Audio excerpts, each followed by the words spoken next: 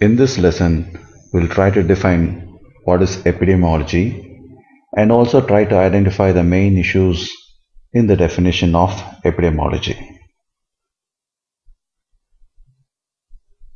Public health is a blend of sciences, skills and convictions that is focused on preservation and improvement of health of all people through preventive measures rather than curative measures. The word epidemiology comes from the Greek words. Epi means among or upon, demos means people, logos means study of. Literally, epidemiology carries the meaning, the study of what is upon the people. Let's look at the definition of epidemiology. Epidemiology is a study of frequency, distribution and determinants of diseases and any other health-related conditions in human populations, and the application of the study to the promotion of health and to the prevention and control of health programs. Here in this definition, we have certain important components. The components are study, frequency, distribution, determinants, health-related conditions, populations, and application. First, let us look at what is study. Epidemiology is a basic science of public health. It is a highly quantitative discipline based on principles of statistics and research methodologies. Now the disease frequency. This is concerned with frequency or occurrences of diseases and other health-related conditions. It can be measured by morbidity or mortality rates. The basic measure here is either rate or a ratio, and it is a vital step in the development of strategies for prevention or control of health problems. Next is the distribution of disease. Distribution actually refers to the geographical distribution of the diseases, the distribution in time and place, and by type of people affected. Time characteristics include annual occurrence, seasonal occurrence, and daily or even hourly occurrence.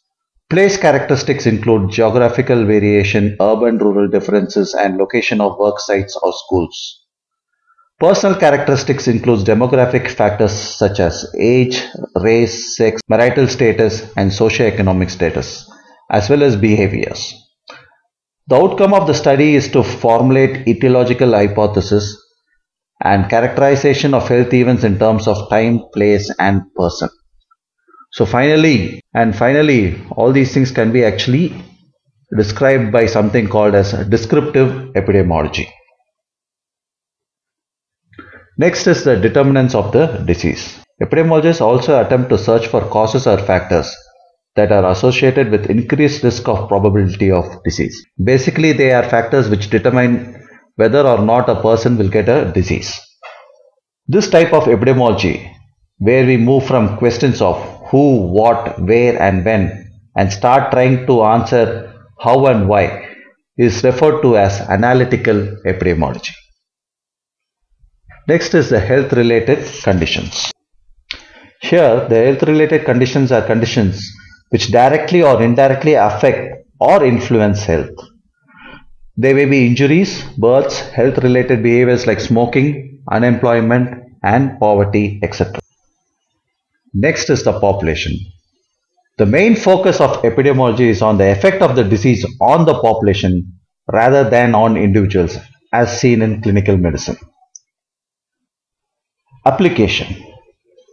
Finally, although epidemiology can be used simply as an analytical tool for studying diseases and other determinants, it serves a more active role.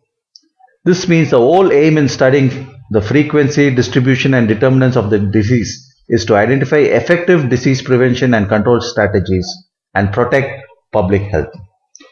This is the primary function of applied or field epidemiology.